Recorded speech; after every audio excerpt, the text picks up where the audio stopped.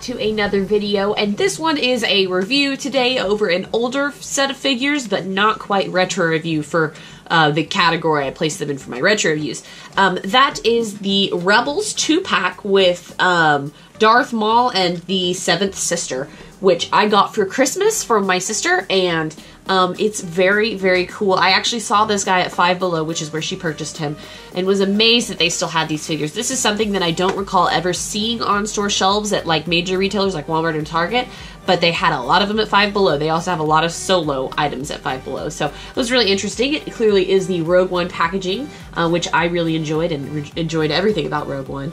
This is when Rebels obviously was still happening, and we were getting really into the meat of the show with the reappearance of Darth Maul and whatnot. But I actually posted this video, or I posted a haul video and then on Instagram, and I got comments on both mentioning how a lot of people did not even know this pack existed. So that says something, I think, a little bit about the distribution issues that I think they had with these sets and some of them. I think they're getting better distribution from Hasbro, but yes. Anyways, I'm really excited about this pack. I really like Darth Maul. Getting a Rebels Darth Maul is also very, very cool. But you do see the two figures displayed here with art on the side. I'm not a big fan of the way that Hasbro sticks like a whole lot of random stuff on the front. They do it with the back too. You get a small bio, but then you get a picture here, and then you get this whole big clunky mess that just doesn't look very good to me on a card back. But it is officially in like a little box, so I wouldn't necessarily call this a card back. You have to open it from the top. So anyways, let's go ahead and open it up, and we'll take a look at the figures closer. So I just want to mention this is what it looks like. There's a lot of accessories with that. It's definitely like a deluxe pack, and then you get a whole bunch of paper, so like instructions and stuff that were shoved behind this set here. So let's take everything out.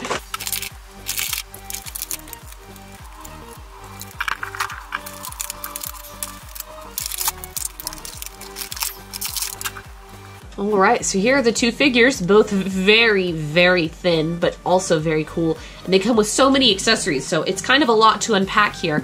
Some of the first things we get are very small, and this looks like some sort of spider droid. I did not read the instructions for this, to be honest, but it's a little weird, looks a little mashed, but it just came out of the packaging like this. So he's got some little red eyes, and he's black, and looks like some sort of like little bug droid. Oh my gosh, and there's head articulation. Wow, the head pivots on this. You probably can't see. Oh my gosh, it just came off. Wow, that's interesting. It's super tiny. You also do get a mask for the 7th sister, because she does talk behind a mask, so that is included. It's just plain black. Nothing much to it there. You get a lightsaber for Darth Maul, which looks really good. It's very thin again in Rebels styling, and then it's got this like little guard on the side, because he's obviously recrafted his lightsaber. Looks pretty good though. Very interesting shade of red for the blades. You get the 7th sister's lightsaber, which is the classic like ringed double-bladed lightsaber, but it is fashioned a little bit differently than some of the others. So very cool to have another Inquisitor. I've got the Grand Inquisitor, the 7th sister, and then the 2nd sister. I think that's it, right? From Jedi Fallen Order. Then, this is also the era that we're still seeing with Star Wars, the really big, bulky machinery clips. Sorry, there's a hair on it. And they just are really clunky to me, and I'm not a big fan. I believe how this one works is Darth Maul hooks inside of it, just like that, and so he can control it, and on the side there's a little peg, and you can hook this apparatus inside of it, so you get this number, and there's no way that this is going to stand up on its own using just Darth Maul's feet. So it's really weird. It's not very realistic. I mean, I guess it's a fun play feature. Yeah, you can even have him control it like that. But you do get these two, like, blaster things, which they actually have completely rubberized tips. So I guess they were so afraid at this point of people hitting other, kids hitting kids, that these are totally rubber instead of plastic. That is the first I've ever seen of that. But you just select, stick them in here on both sides, I think. There you go. And then these are the buttons, I believe, and you just click them and they launch.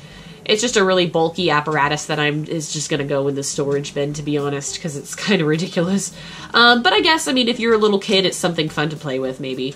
The last accessory that we get is a hood for Darth Maul, and so you can put it on his head, and it actually looks pretty good.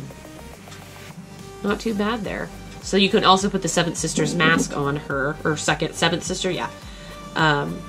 And she'll look real cool. So there you go. She's totally in a mask, and then if you want, you can like barely see her eyes, or you can just remove it entirely. Really cool. Now, looking closer at the Seventh Sister, or Second Sister, I'm gonna get him confused the whole time. She's got a little place that you could put something on her back. I'll have to look into what that is, but she's really, really tiny. Her feet are, I think, the smallest I have ever seen on a Star Wars figure, so she will have to stand up with assistance. Teeny tiny boots and pants, just really, really thin, thinner than the Clone Wars for sure. But overall, the detailing on it is really good. I mean, she's got some nice blacks and grays and white accents. And then her hood is obviously like very pointy. Her face is painted pretty good. They did a really good job getting those teeny tiny eyes colored in good, where they don't look derpy. And so she looks great overall.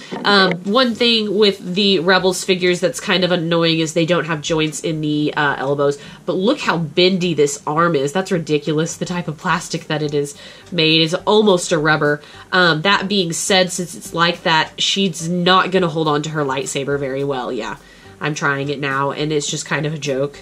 There's just no grip retention with the hand because it's so rubbery that she just doesn't hold on to it very good, which is a shame, actually, especially if you want to display her with a lightsaber. But those joints are crazy. So her head does have a ball joint. Her shoulders just swivel, it looks like. And that's it. This is like a rubber arm. That is so bizarre. The torso does not move. We do get some hip articulation that just goes back and forth, and then no articulation in the ankles. A very weird figure in that way. Not a lot of articulation. She's 5 points with some rubbery arms. Taking a closer look at Darth Maul, I think that he looks really good. His paint overall is super nice. Removing his hood so we can get a better look at his face. They did pretty good with his face.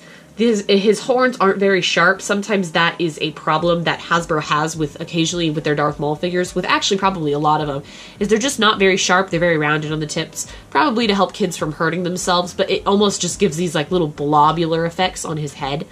But they are painted individually, so that looks good, and his face doesn't look too bad.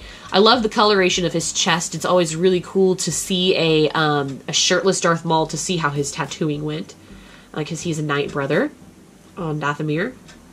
He looks really cool. He's got this strap across his chest and some black pants. There's a little bit of like kind of chrome boots, but that's kind of it. He's pretty monochromatic with black and red. He does have a ball jointed or ball hinged head. Ball jointed, that's what it is. And swivel shoulders and swivel legs, and that's it. This Darth Maul's arms are not rubbery like the Inquisitor's is, and you can work his lightsaber in, but again, he's only going to be able to hold it literally in this direction because his wrists have no articulation. So for me, it's fine. These two figures are totally fine because I pose my 3 3/4 inch, since I have so many of them, in vanilla poses.